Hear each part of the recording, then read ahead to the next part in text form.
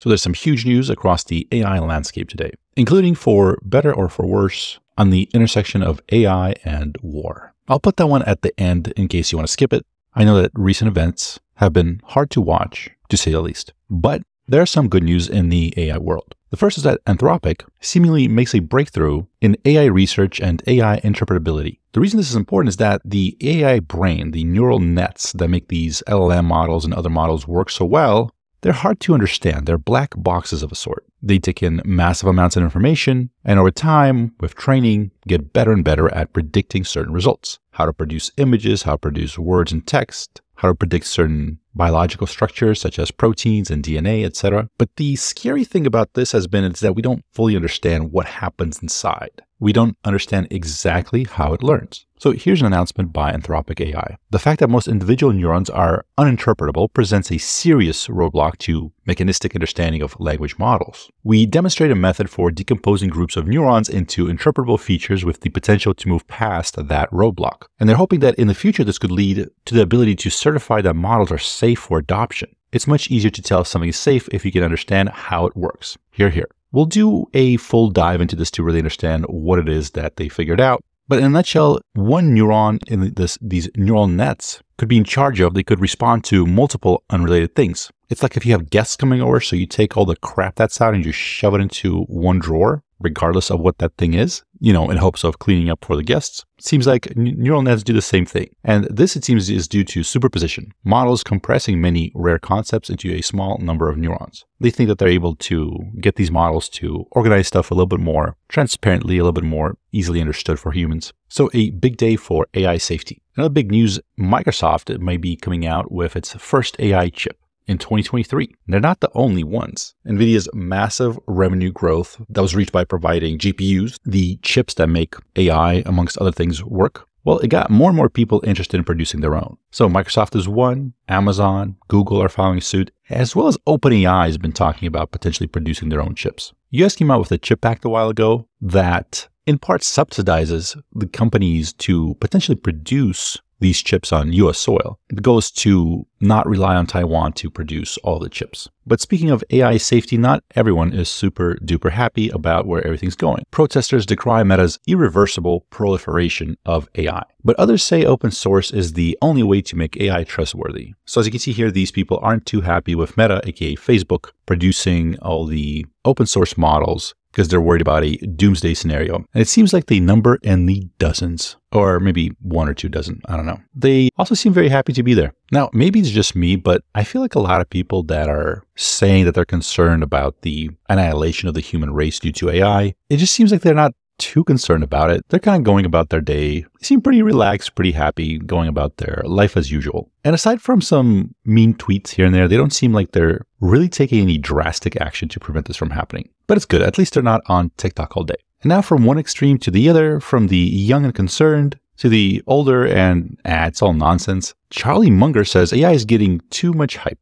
More hype than it deserves. Now, Charlie Munger is Warren Buffett's right-hand man. Very smart, very well known for coming up with certain mental models or ways of making decisions or thinking through how to approach certain things. The important thing to understand here is that Buffett and Munger get called dinosaurs like every year for decades and decades, and they keep winning in the investment games. It's not necessarily because they understand these technologies better. It's just that they're always looking for a good deal in stocks. Nothing that is in the public's attention, that is hyped, that people think will grow, they're generally not going to be that interested in it. They're looking for something that they call blood in the streets. When people are so convinced that an industry or company is just dead and gone, and the stock price reflects that, that's when they come in and they buy up like half of it. That's been the strategy for them for a long, long time, and it's been extremely, extremely successful. They've been saying that about crypto as it's been going up and up and up and up and up. They're like, this is stupid, this is stupid, this is stupid. And of course, when it crashed down here, they continue to say so. It's important to understand that these little spikes, they represent the hype cycle. The hype cycle in 2016, 2017, the 2020s, 2021. So this is people getting excited. He's saying this is happening to AI. Buffett here says that this new artificial intelligence, generative AI, is something that he doesn't understand, and that it's an incredible technological advance. That's an important thing to understand. When bubbles or euphoria or hype like this forms, these guys are usually on a sideline saying, hey, don't be stupid, don't gamble. People call them out of touch, and dinosaurs. And then when they're crashing down and when everything comes crashing down, usually Munger and Buffett tend to win out because they're holding on to stable investments. My point is separate out when they're talking about the hype cycles versus the actual underlying technology. These guys understand hype cycles a lot more than most, and they ignore them. But as both of them say, a lot of the new technology they don't understand. They're not really commenting on the technology, just the stock valuations. OpenAI is considering developing its own AI chips as well as some wearable tech that is AI powered. And also, Sam Altman-back's Teens AI startup automating browser native workflows. So these are the AI agents that we keep talking about. And these guys, it looks like what they did is they took a Chrome-like browser, Chromium-based browser, and they sort of tweaked it to make it more friendly to AI agents. You might have seen Microsoft Paper. I did a video on Microsoft Paper where they showed how AI agents powered by GPT-4 with Vision can go on Amazon, research products, buy products. It can go online, research recipes, figure out what the actual things that you need for the recipe are, the ingredients, kind of extract that out of the page and then print that page out, etc. GPT-4 with Vision can navigate the web pretty well. The only question is now how, like what is the actual sort of action space, right? Like we use the keyboard and mouse. What is ChatGPT going to use to navigate the web? Now, interestingly, Microsoft has this RPA thing that a lot of people pointed out in the comments, robotic process automation. And it's part of a number of things that they have that actually I was not aware of. Originally called Flow, but also called Power Automation, Power Automate. Then there's Desktop Automation, or I guess it's called Power Automate Desktop. There's a bunch of different stuff kind of under the same umbrella that kind of falls under this idea of RPA, Robotic Process Automation, which is a capability in Power Automate. Again, I feel like they're trying to figure out how to structure this and present this correct because it used to be Flow, now it's this, now it's that. But whatever you want to call it, it's kind of this idea of automating certain tasks on the computer, whether that's on your desktop or on your browser. As you can see here, they're beginning to add AI features, GPT-powered bot building tools, and conversation boosters. And already we're seeing that slowly kind of be available for preview. So as you can see here, Power Virtual Agents. So they have things that help with, for example, customer service. They have things that help with going through finding information on the web, let's say, scraping that information, putting that into an Excel spreadsheet, etc. Now, as I've said quite a few times on this channel, I think this is the big thing. This is where a lot of the stuff is going. The ability to create your little bot, your little AI agent that can go and then intelligently go about completing the mission that you set for it will really drastically affect, well, human labor, how we do stuff, work in general. Before, if I wanted to go and let's say do some research online and then organize it into an Excel spreadsheet, give it some sort of a rating system, etc., I would have to do that. Or I would have to get another human to do that for me if I can find somebody on Fiverr or whatever. We are a lot closer to that being automated. So here they have a test bot, for example. It looks like it's going to help answer HR questions like, what is your maternal leave policy? So for example, one of the things Microsoft was talking about is just you let this bot loose on your sort of database of documents for the HR department. It kind of goes through, reads everything, and then it's able to answer those questions. It becomes like a helpful assistant about your HR department. You can do the same thing for customer service. You can do the same thing for employee onboarding, whatever. And so people are eyeing this technology, and Microsoft is running headfirst at it. Looks like Sam Altman with OpenAI is also doing the same thing as well. So it looks like these two guys are doing something that's a Chromium-based browser instances that use its tech to read on-screen content and control the browser similarly to a human in order to complete various steps of the workflow. So again, we have GPT-4 with Vision that has a lot of the capability to interact with it. We already have all the browsers and Excels and stuff like that made. The question is, what's going to connect those two? Is it going to be whatever these two guys come up with? Is it going to be Microsoft's Power Automate or Flow or RPA, whatever they're going to end up calling it? I've used Zapier for a long time. Yeah, they say here that it pioneered the API integration technology. So this was like the old school way of doing it. In fact, I mean, still very powerful, and looks like Zapier is trying to integrate as much of this stuff in its workflows as possible. So keep an eye on the space because this is where like a lot of people are focused on, because if we're able to have, you know, ChatGPT do a lot of the same things that a human can do on a desktop computer, I mean, if you think through that a little bit, it kind of is a big deal. You know, saying it's a disruptive technology, I think, is underselling it. I think it's just fundamentally changes what we perceive human labor to be, because you're no longer clicking or moving or dragging or typing. You're setting high-level goals. You now have an army of workers that you're managing. Induced AI is certainly not alone. Chances are you have seen several similar modern robotic process automation concepts floating around on X and Hacker News in recent months. But Sharma pointed out several factors that set induced AI apart from others. Induced AI can run multiple tasks simultaneously and is fully remote, for instance. Being able to have like multiple instances that are remote, that are running, and you just have some sort of a on-screen view of it as it's going about your bidding, building your business for you, or doing your job for you, or whatever, having potentially an unlimited amount of these instances, it's getting crazy. It's getting nutty. Stick around. So here's a link I found. So this is BPMD. So I'm not familiar with this company, but they had a pretty cool chart here. So they're talking about these RPAs, robotic process automation. They've talked about like they have an introduction, what it means, how to utilize, etc. But this is a pretty cool chart that I think is kind of illustrates where we are. So step one is RPA 1.0. So what is that? So it's just to improve workers' productivity with the help of automated tools. The robot doesn't do anything, does not perform the actual task, but assists the human workforce with their efforts, right? So they're saying like a calculator, or for example, some sort of an autocomplete or some code suggestions, etc. Then we have RPA 2.0, unassisted RPA. So here the RPA, this robotic automation, is set to carry out end-to-end tasks. RPA 3.0 is autonomous RPA. So these end-to-end tasks are fully automated and the human workforce will be focused on their efforts of exception handling. So when stuff goes off the rails, humans come in and be like, what did you do? Let me see. And of course, RPA 4.0 is cognitive RPA. And this final category sees RPA integrated with AI technologies such as machine learning, voice recognition, computer vision, text analytics, natural language processing, and natural language generation. And so this will allow your robots to self-manage and self-heal. At this stage, the objective for the human workforce is to increase the scope of automation. I think the objective at this point is just to kick back. I think there's going to be a point where the human workforce doing stuff is more of a liability then. I think at that point, we'll be a liability to this automation, these AI agents. But the big thing that I'm trying to kind of point out on this channel, like this isn't science fiction or some weird presentation to invest in some faraway technology that may or may not come to pass. We're somewhere here.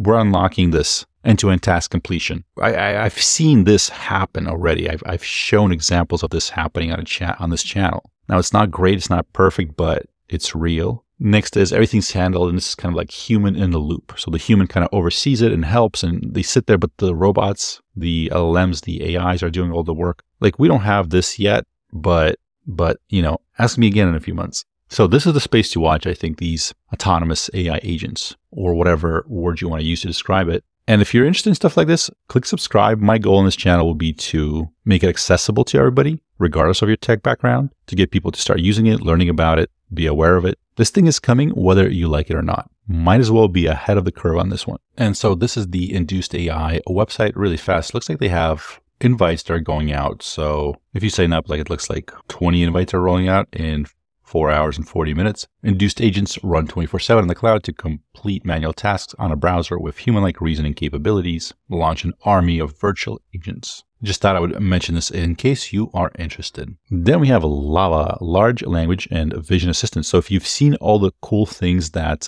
GPT-4 with vision can do, this is an open source, completely free competitor to it. And so far it's looking pretty good. You can test. I'll leave a link down below to the webpage. Is going to have all these links as well, some explanations. But this thing is looking pretty cool. It's open source, it's free. And so their goal is to build a multimodal GPT-4 level chatbot. We're going to have to do a deep dive on this in another video, but it's looking pretty powerful. People behind it are University of Wisconsin-Madison, Microsoft Research, and Columbia University. Sometimes I just look at pictures of the Earth from space and I marvel at how beautiful it is. Well, like I said, we'll dive deep into this in the future. One interesting thing that stood out to me here is that, so Lava here says the punchline of the meme appears in smaller text at the bottom. I mean, it's not the real Earth, but how beautiful it all is.